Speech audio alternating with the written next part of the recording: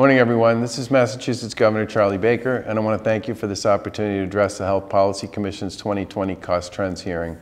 Thanks to David Seltz for that introduction and for the work that you and your team at the Health Policy Commission do every single day, especially the time and resources you've dedicated to the Commonwealth's COVID-19 Response Command Center. Thanks as well to Dr. Stuart Altman and the entire HPC board, including our HHS Secretary Mary Lou Sutters, who, as you know, has tirelessly led our COVID-19 response effort this year.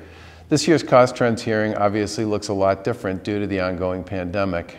But even though we are gathering virtually this year, we're grateful that the HPC remains committed to its mission of improving healthcare by analyzing data and engaging key players. Your mission is more important than ever in 2020. As we all know, this year, the Commonwealth's healthcare system has been tested like never before. But through it all, the strength, determination, and resilience of our healthcare workers has been on full display. From our hospitals to our community health centers to our long-term care facilities, the healthcare workers across the system have stepped up, adapted, and adjusted and responded to these unprecedented challenges. Our healthcare workers are perhaps the Commonwealth's greatest asset in fighting this virus, and our administration has been proud to support the healthcare community as we continue to confront this challenge together. Over the course of the pandemic, we've invested over $1 billion to stabilize our healthcare and safety net providers. And with our recent filing of a new nursing home support and accountability package, we've committed over $400 million to the Commonwealth nursing homes. We've distributed millions of pieces of PPE to hospitals, first responders, home care workers, and others. And we've launched a testing and tracing infrastructure that leads the nation.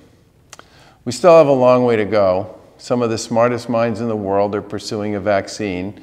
Many of them happen to be located right here in Massachusetts. But until then, we'll work with the healthcare community to sustain Massachusetts' progress in fighting this virus. As we continue to battle COVID-19, it's important to consider the ways that the pandemic has changed how healthcare is delivered here in the Commonwealth. When I spoke at the Cost Trends hearing last year, which seems like a million years ago at this point, I outlined a comprehensive healthcare reform bill that we had recently filed with the legislature. We remain committed to enacting these reforms because we believe they'll improve outcomes for patients, drive down costs, and prepare our system for the future. And we believe that this proposal is now more important than ever. In some cases, emergency measures that we've implemented to support our response to the pandemic are highlighting the need to enact many of these reforms on a permanent basis. For example, the adoption of telehealth services during this pandemic has significantly increased access to care. During the height of the pandemic, 75% of mental health clinical visits occurred via telehealth. For some behavioral health providers, as many as 90% of all services and treatment were delivered via telehealth during that time. As you all know, the bill we filed seeks to create a framework to permanently integrate telehealth into the healthcare system here in Massachusetts. If the current trend of telehealth utilization continues beyond the pandemic, we can reduce costs for the healthcare system long-term by shifting care out of higher cost settings. And telehealth also reduces the potential for infections to spread. And we've also seen far fewer patients fail to show up for appointments using telehealth. Our legislation also aims to address health disparities beyond this pandemic and to create additional access to services. To that end, our bill allows advanced practice registered nurses to practice at the top of their license. We've seen the benefits of that expansion of scope of practice for nurse practitioners due to the emergency measures we've put in place during this pandemic. Permanently expanding the scope of practice will ultimately allow for more critical care to be provided to more people. And finally, we continue to believe in the importance of shifting the focus of our healthcare system from acute care to primary and behavioral health care. This pandemic has highlighted the importance of behavioral health care, and for far too long, these practices have not been at the forefront of our healthcare system.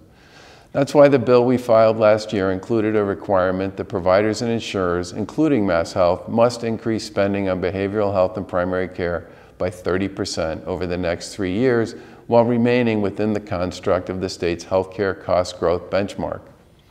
We continue to have productive conversations with our colleagues in the legislature on our healthcare proposal. We look forward to working with them to pass these important reforms.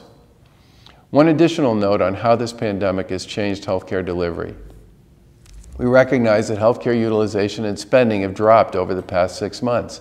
Even though elective procedures are allowed again, utilization in many places remains fairly low. Our administration's partnered with hospitals and community health centers to send a clear message. Residents should not delay accessing care due to the pandemic. Our healthcare facilities are safe and they continue to implement rigorous infection control measures. We'll continue to work with the healthcare community to make sure residents know they can safely access care during this pandemic. Now, before I close, I want to note the theme of this year's hearing is Assessing Impact, Advancing Equity.